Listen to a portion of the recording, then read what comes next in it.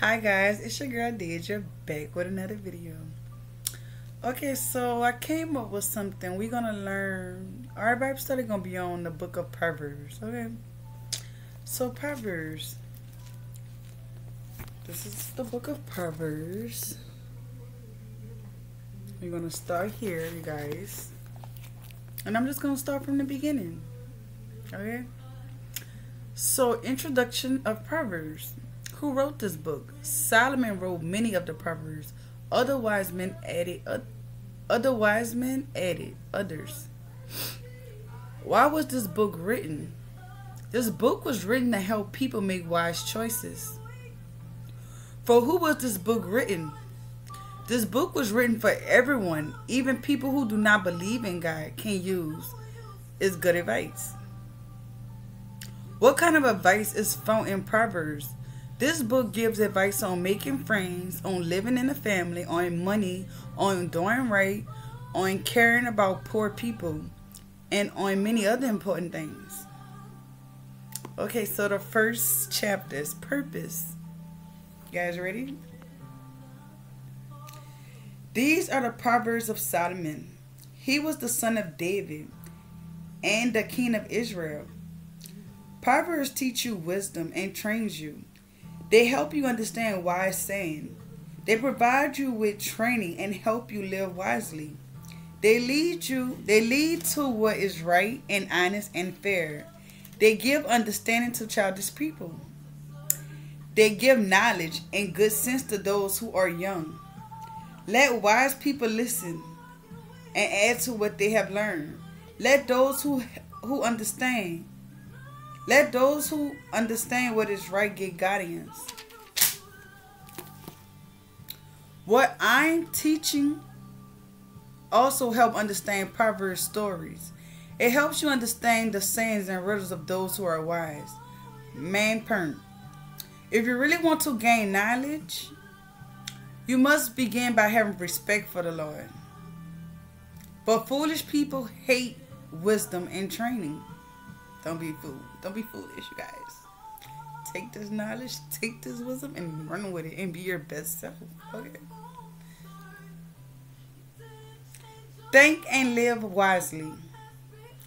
A warning against a life of crime. My son, listen to your father's advice. Don't turn away from your mother's teaching. What they teach you will be like a beautiful crown on your head. It will be like a chain to decorate your neck. My son, if sinners tempt you, don't give into them. They might say, come along with us. Let's hide and wait to spill someone's blood. Let's catch some harmless people in our traps. Let's shadow them alive, as the grave does. Let's swallow them whole, like those who go down to the pit. We'll get all kinds of valuable things. We'll fill our houses with what we steal. Come and join our game. Hold on just a moment, you guys. Turn this down a little bit. He still love you. Still love me. No, I'm not perfect, but you. Okay, y'all, let me get back. He called me worthy, okay?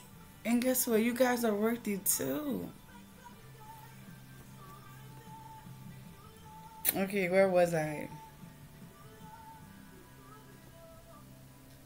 We'll get all kinds of valuable things.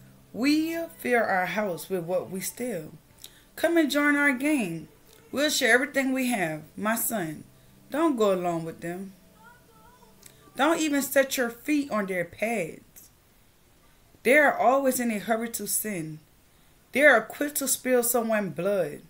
How useless it is to spray a net while all the birds are watching. Those who hide and wait will spill their own blood. They will be caught in their own traps.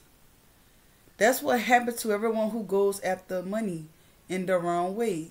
That kind of money takes away the lives of those who get it.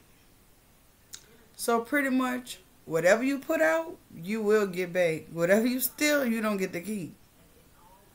Law. Know the law of attraction. A warning against turning away from wisdom. Wisdom calls out in the streets. She raised her voice in public.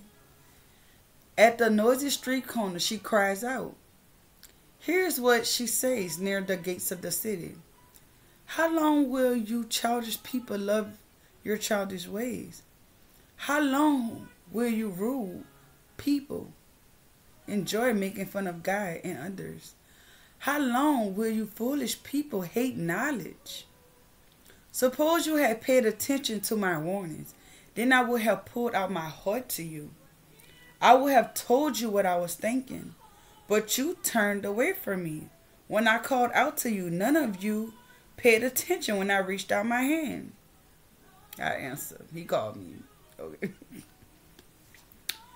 You turned away from all my advice. You wouldn't accept my warnings.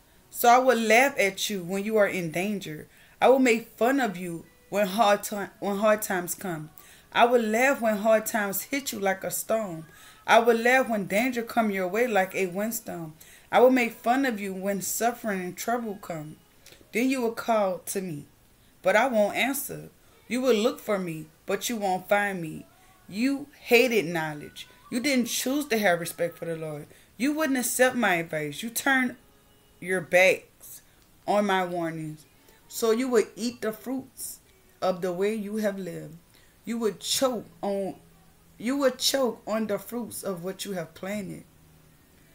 Childish people go down the wrong path. They will die. Foolish people are satisfied with the way they live.